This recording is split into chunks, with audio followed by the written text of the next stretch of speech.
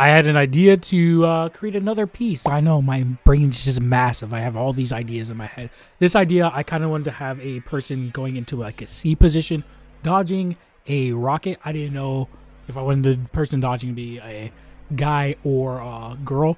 I wound up going with a girl. I kind of wanted to do a like a comedy type of thing where like her boobs are moving along with her, but I decided to go against it later on.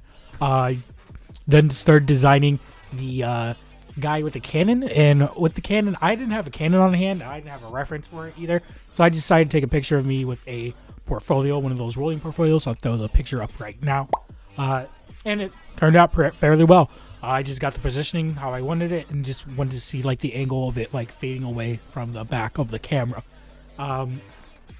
After I started working more and more on the camera, or after that, I started working on the missile. Actually, the missile, again, no reference. I kept on trying to look for a reference. I didn't find one that I liked, so I just free-handed it, to be completely honest. I needed the missile to be one of the bigger pieces in this piece, like the bigger items in this piece, because it's coming towards the camera.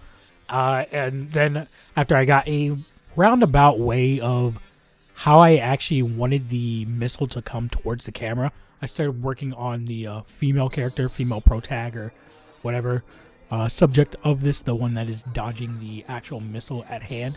As you can see, I scrapped the idea of like the comic of or comedic value of like the boobs moving in their own, trying to dodge the missile, and just did a normal form factor type of deal. I had no goal or idea, premeditated idea or plan for drawing these two characters, like their designs. I just kind of went with it, and I'm glad I did. I really like how she turned out in particular.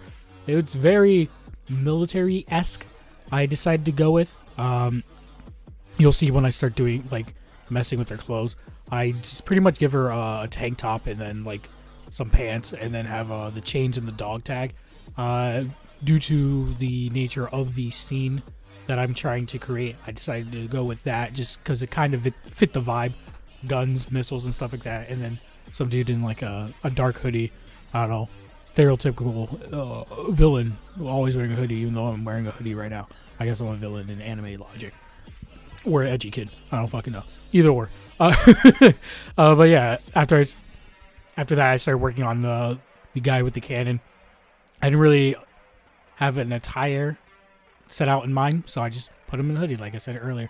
I then actually will go back into the canon later on when I start doing the inking and like revise certain things.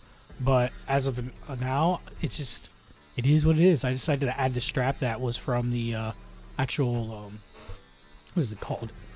The portfolio. I said it earlier. The portfolio that had a strap. I decided to add a strap to that just to give it a little bit more feel, even though the rocket's going to cover a lot of this drawing. Actually, I don't know why I did so much work for it to be covered up, but it is what it is. I'm weird like that. But since I'm weird like that, we start going into the line art. The line art, pretty much my default line art, just going through, doing everything I usually do, and then I will go in and then start adding the thicker outline to make it pop after a bit. The gun, I kind of modeled it off of the gun that Nakahiro uses in my comic book series, which is over on my website. And actually, there's some other things on my website they should go check out. One of them being the commission work. Yep, I said it. And yes, this is a segue. Hey you, yeah you, did you want a piece of art just like in this video that's created by me, Eldon L. Glover, aka Eldon Draws? Then head over to eldondraws.com/commissions or just eldondraws.com and click the commissions tab, and you can custom order a piece to your liking for me to draw for you. You just gotta commission me over at eldondraws.com/commissions once again. Now back to the video. Yeah, overall, I really like how this piece is really turning out and everything. One of the main things I really needed to create when I was making this this piece of artwork is I really need to create a brush for like chains, like chain links, like actual chain links, not just the circles, but the chain links you can see me actually creating right now. I did what I currently do is I draw one piece of the chain, then I move it to next piece of the chain, and I will draw the next like little link to it and just copy and paste. I really need to make a a brush that will automatically do that on a different program, because Paint Tool Side doesn't enable you to do that because it is more of a lightweight program. In the future, hopefully they can add that addition to it and still try to keep it semi-lightweight, but as of right now, I would have to use Affinity Designer. I have a whole video on how to create custom brushes. If you want to check that out, I'll leave a little tag, I guess, whatever the thing in the top right of the corner of the screen, if you want to check out that previous video of how I made a custom brush. I just have to sit down and take the time to actually make another custom brush in that kind of nature, but a little bit more tight-knit, because I do want it to not have any like spaces and stuff like that. So it's a little bit different, but same but different type of deal. So for the Canon, I didn't really like how it was actually just pretty much blank inside, so I did a bunch of tiny little circles inside of the Canon, and I thought I like how it turns out, and I thought it made it look a little bit more, or have a little bit more depth to it, like you're staring down the barrel of the Canon. Even though when I put in the toning, you won't see it, won't be as obvious, but it's still there, and I like it. Like, just looking at it is kind of mesmerizing type of deal.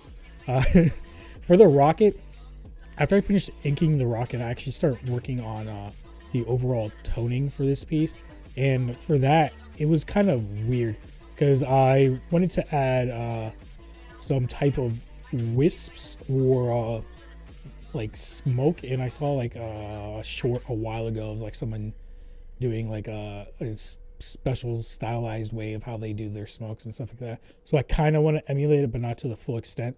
So I was just messing around with it, not really liking what I was receiving, because I tried to like just make it pure white instead of having it like kind of faded into, so you could still see, like, have the opacity turned down so you could still see the overall piece behind it.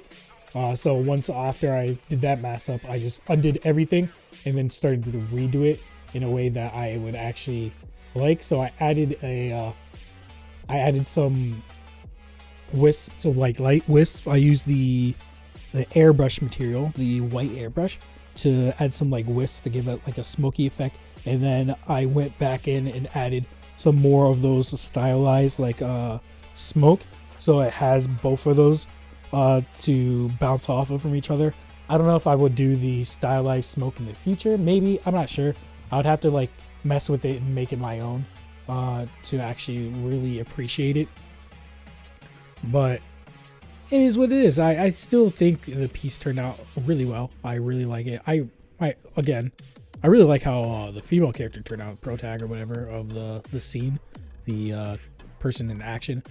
Just with all the movement, the eye movement, the hair movement, and then after a while I added in the tones.